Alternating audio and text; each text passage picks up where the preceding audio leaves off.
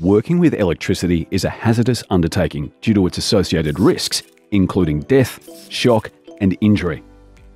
While all workers in any environment can be at risk of electrical injury, those in occupations including engineer, electrician, or overhead line worker face greater risk than most, as everyday tasks bring them closer to potential sources of danger. These include 1. Power lines.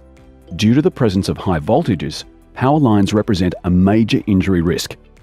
2. Tools and equipment. Issues can occur through breakages, cable damage, and exposed wires. 3. Wiring faults and overloads. This includes incorrect wiring and overloading of electrical outlets and sockets. 4. Exposed parts. Damaged insulation on electrical cables and open power distribution units present risk of shock and burns. 5. Ungrounded equipment. Ungrounded equipment can cause unwanted voltage, which increases the risk of electrocution. 6. Improper environment. Electrical equipment should never be operated in certain conditions, such as wet environments.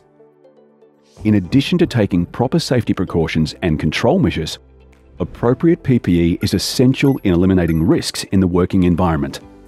PPE for electrical work should be thoroughly tested and in good working order as well.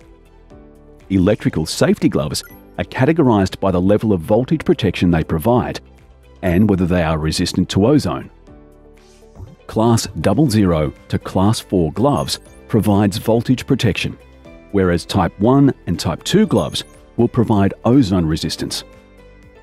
The potential for catastrophic injury when working with electricity should never be underestimated. Suitable PPE should be made available, and all staff should be trained in its proper selection, use, and care. For more information or to subscribe to Safety Briefing, go to www.ansell.com.